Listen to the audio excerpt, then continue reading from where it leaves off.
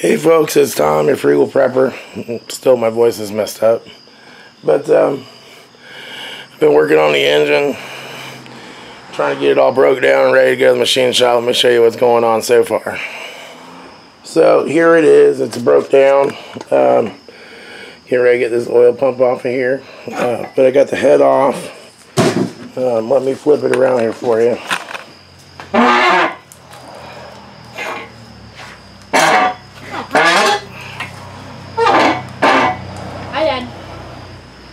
Well, hi, Wesley. Hi, Wesley. You? Gonna say hi to everybody? Sure. Say hi. Hi.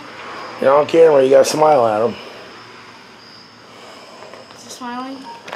Yeah, I guess that's smiling. Alright.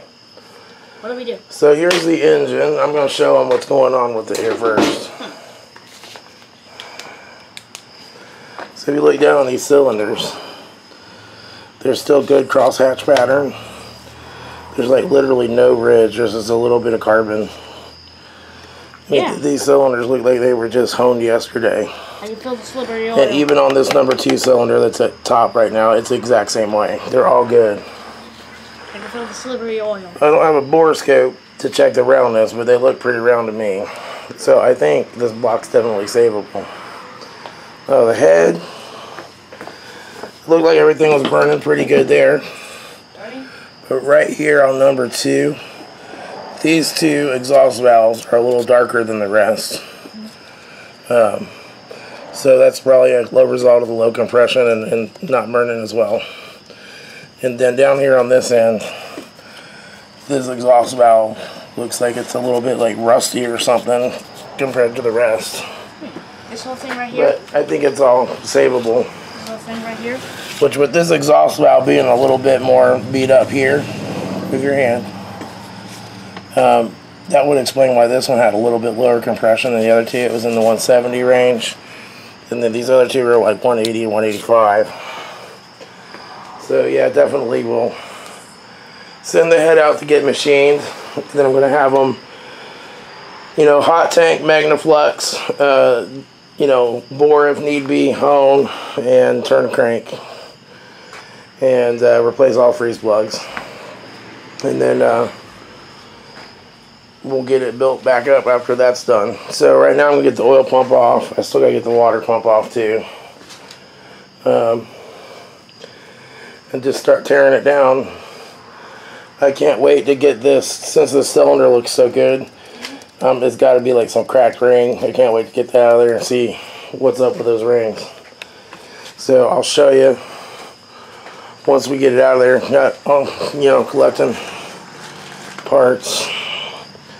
Just trying to keep things organized in bags, like for bolts and generally in boxes and stuff. But yeah, fun times. I love this stuff. So I'm going to go ahead and get the oil pump off of this guy, and then I'll be back. Hey folks, it's Tom. So I've got the pistons out. They're over here laid in order. So cylinder 2 did not have any cracked rings. The rings don't really look excessively worn. The piston looks fine. But what I found, I don't know, I would almost think this wouldn't be enough to cause that big of an issue. Let me see if I can get some better light here.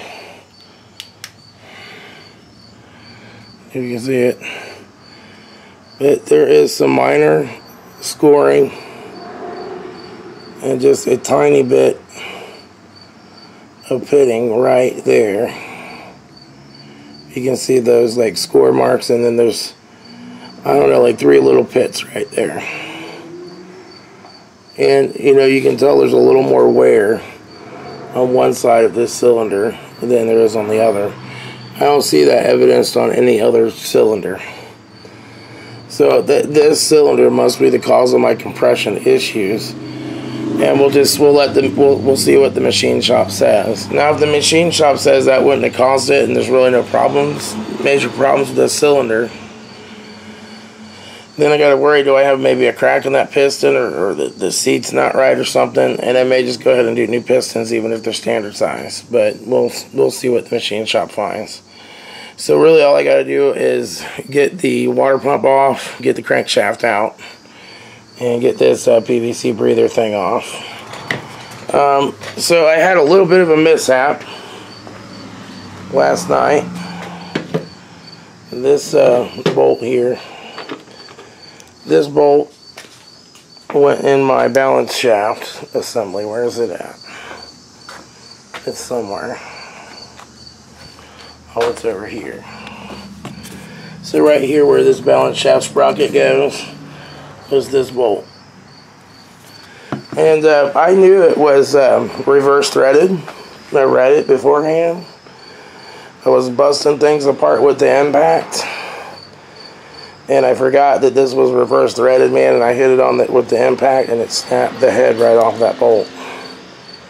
Right there. So luckily I was able to get in there with a punch and a hammer and work this bolt out pretty easily once I turned it in the right direction. So you can't buy that from GM or anywhere. GM lists it as a part, but it's not available any longer. So what I'm going to have to do is go find a donor engine at the junkyard, find something that's got a rod knock-in or locked up or whatever, and yank the pan off and get that out. But if that's the only thing that goes really wrong, I'm okay with that. The crank actually looks pretty good. I don't know if you can see it there, but it looks, the journals on it look great. Oh, I had a bearing out here for y'all to look at. What did I do with it?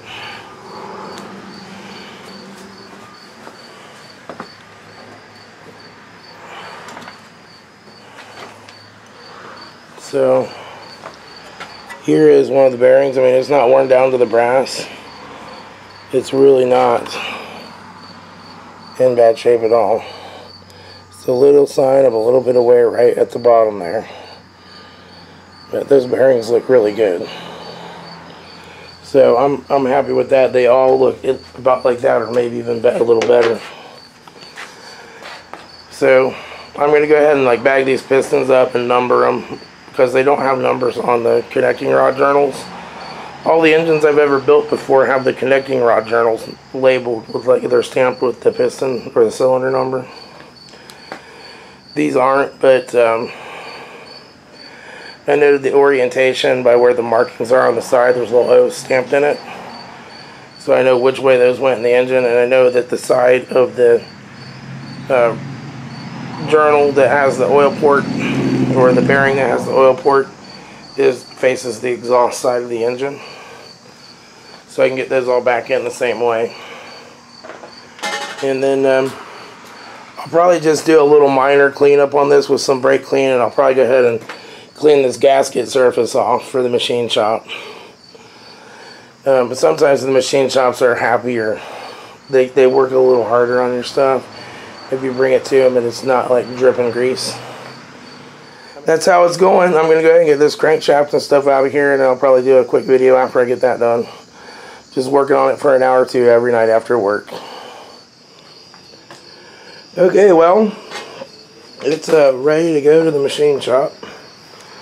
I just kind of put a nice light coating of oil over everything. I cleaned up that head gasket a little bit, and I buttoned it up with the oil pan on the bottom. I did make another mistake. It's a rookie. So I tried to take a dowel pin out on the bottom where the balance shaft goes, and I kind of snapped it off. So I'm sure the machine shop can fix it. This is going to be more money, but that's okay. I should have just left it on there and not worried about it. There was two of them. I stopped after I broke the first one. So the crank is out. It's sitting over here.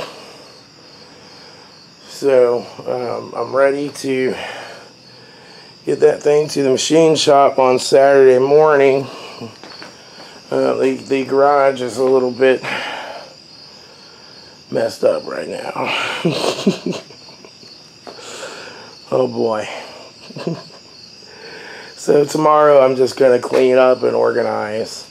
The main bearings in this thing look great though, by the way. No No problems with those either. So, good crank anyway. Hopefully they can fix my mistake on the dowel pin thing, and I'm sure they got all the special tools and stuff to do that. And hopefully they can I can find that balance shaft bolt. And that's the only two things I screwed up so far. So there's a lot of little bolts and pieces. These are not the easiest engines to tear apart and rebuild, man. This is no 2300 Ford from 1982, let me tell you. You know, I got boxes full of parts. I got my pistons all in bags there, and everything's numbered. So I'm trying to keep everything organized, so it'll make reassembly a little easier. But we'll take it from here. I guess probably the next video on this will be when it gets back from the machine shop. And we'll talk about what they did and what happened with it. Alright, so kind of hot out here. I got to turn the air conditioning off when I turn the camera on. You can't hear me, so that's my air conditioning down there. So I'm tired. I'm ready to go in and get some sleep and go back and do more work again tomorrow at work.